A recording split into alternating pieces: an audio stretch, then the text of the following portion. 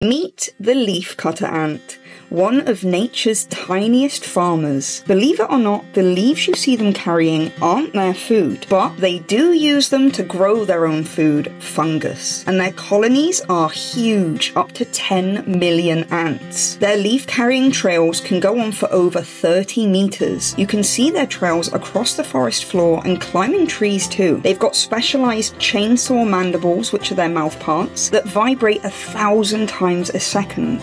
It's no wonder that they work so fast. Back at the nest, they compost those leaves to farm fungus in giant underground gardens with over 1,000 chambers. Tiny minim ants even ride the leaves to defend them from parasitic wasps and flies. And strength? One ant can carry 50 times its own body weight. That's like a human lifting a car. They live across the tropics from South America to Mexico and the southern US. By cutting leaves and farming fungus, they help new plants grow and boost soil health. Working in such large groups, ants as a whole are pros at communication. They use pheromones to pass messages on, special scent trails that tell other ants where to harvest, clean up, or defend the nest. So, if you ever see a leaf-carrying ant, remember, you're watching tiny farmers hard at work. Make sure you tap that follow button to learn about even more cool animals.